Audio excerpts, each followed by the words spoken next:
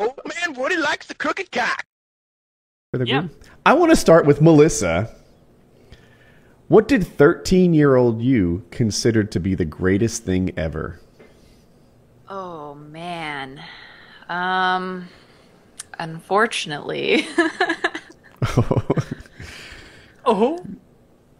Unfortunately, the preoccupation I had when I was 13 was obtaining a video game console because I could not convince my mom to buy me one for like 7 years before that. Which console would that have been for 13-year-old you? Well, I was trying to decide between a PS2 and a GameCube. Ended up with a PS2. Good call. Good call. That's the better one. Yeah, that's the way to be. But that was my life. I was like, I have to get one of those. I wasn't allowed. My mom's like, those are for boys. Really? She discouraged you from gaming because it was too masculine. Yeah. Yes. Huh. She's like, no, you're gonna get sick of that. That's for boys. Boys enjoy that. I'm gonna buy that for you, and it'll be a big waste of money because you're gonna get sick of it in about a month. It didn't happen, did it? No. No. My parents discouraged gaming because I prioritized it over things that mattered, like school and real life and things like that. Yeah, that happened a little later. See, when Woody was a 13-year-old, he wanted the latest hieroglyphics tablet, and his parents said, no, Woody, you can't have that. And he just kept at it until he got it. It was a Super Nintendo, and the game that I was kind of addicted to was Zelda. And I don't know if I beat it or not, but I would just play that thing forever and ever and ever. That was the... Oh, I'd never beat the Super Nintendo games because Mom didn't understand the concept of saving, and she just unplugged the motherfucker to vacuum. And it's part of the reason I don't talk to her to this day. I never made it to the last world in Mario 3, and I never will because of that. And I will hold that against her till she's dead. Yeah, I played Super Mario Brothers when it was new. I played it when it was an arcade game. It was a good one. I played it when I was 5, so that was 1991. That's when I had my NES with Mario. I remember 91. I graduated high school that year. Murka? What did 13-year-old you consider to be the greatest thing ever? Oh, let me think. Well, that's when I was playing hockey, like, pretty seriously and a lot as a goalie. And I wanted my dad, because you go to those hockey stores, and my dad would want to take me to, like, Play It Again Sports or some shit, where I could go pick up used goalie pads. And for those of you who aren't aware, goalie pads are expensive as shit. Like, they're incredibly pricey. And he wanted to get me some used pads, and I just had my heart set on this new pair of TPS pads. Still remember the brand, and they were like $1,600. Wow! Just for the leg pads. They were incredibly nice for the time, and I had my heart set on those.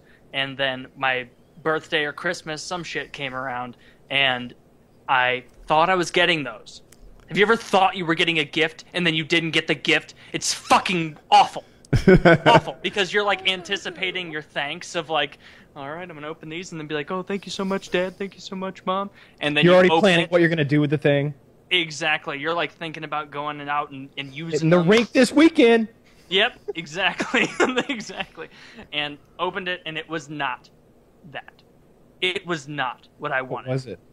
It was pads, but in a different color, so they didn't match. Oh my god! Matters. The color matters. You are like a sweet 16 girl who doesn't like the color of her BMW at this stage.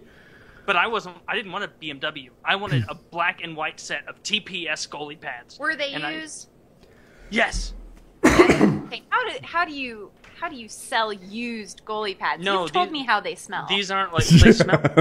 They smell horrific. How do you get that out? You don't. You just deal. Like, but these were like leg pads, so those don't absorb as much smell. But I opened it and I just had to know. And looking back, I know that the look on my face when I opened them was probably enough to cut my parents to the core of just the sadness that I was emanating for not getting what I want. But yeah, that's what I wanted when I was 13, and I was wholly disappointed. Mom, Dad, come on. I had a similar situation. I wanted a Trans Am, and they got me a new Chevrolet truck, and I was just like, I couldn't be appreciative. and that maybe that's. I'm sorry, but I couldn't be. Maybe that makes me a shitty person, but I had my heart set on that Trans Am. I didn't even want a new one. I wanted a much cheaper vehicle. Instead, he bought me a $35,000 truck, and that's not what I fucking wanted. I didn't want a truck like the rest of those fucking rednecks. I wanted a sports car so I could get some pussy, and it was absurd. It was absurd. Got me that truck, and I did not want it. We both sound like spoiled, petulant He shows up to children. he picks me up from school. He's like, "This is yours," and I'm just like, "You just bought this?" He was like, "Yeah, just left, the dealership wherever it was." I was just like, "You already signed the papers and everything?" It's like we can't just.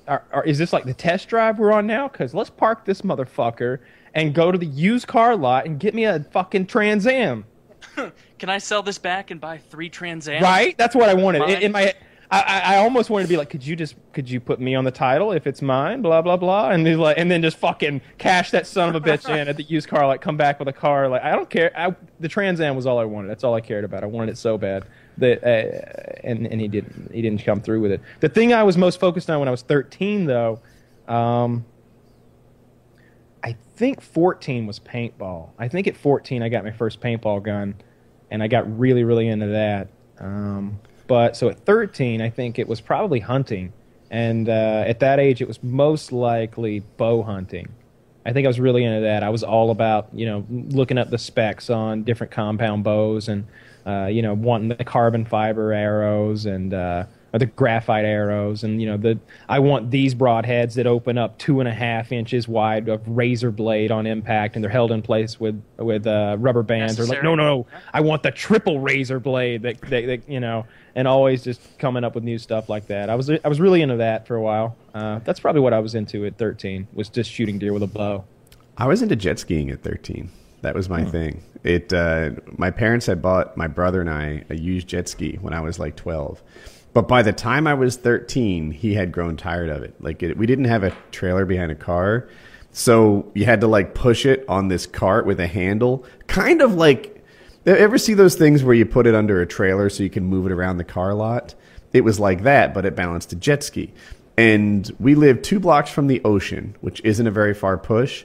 But then pushing it across the soft sand into the water was so hard. It was like a 40-minute full effort body pull to drag that thing across the sand. And my brother, who wasn't into physical work, was just like, fuck that. I'd rather not go jet skiing. The other option was to push it like 2 miles to the boat ramp by the bay, and that was also awful.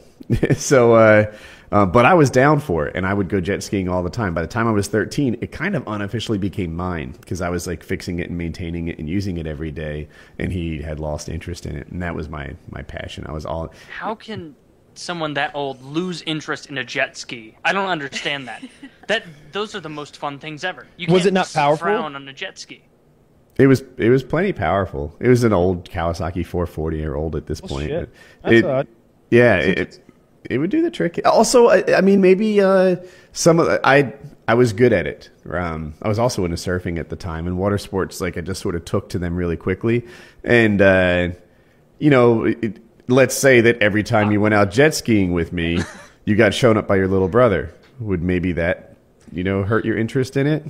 So wait, are you telling me? Actually. Are you telling me that when you were out on the water, it just didn't feel natural to be aboard that man-made craft? You wanted to be one with the waves. That's what it was. You were drawn to it, pulled, if you will. Yeah, I guess so, dude. I love the water so much. When we moved to Ocean City, I instantly took to the water. I would go out there. I used to when I was a lifeguard, I'd swim with dolphins like 7 times a week. Like it would happen all the time. And then when you swim with wild dolphins, you don't really swim with them. Like you just swim nearby and they do whatever the fuck they want. Like I would like chase them, and even though I was a good swimmer, compared to a dolphin, I was fucking horrible. See, growing up in Missouri, I can empathize with that because I would often walk in fields with cattle. So, just... I ended on that note. I love the wordplay. That was the best shit I've ever heard.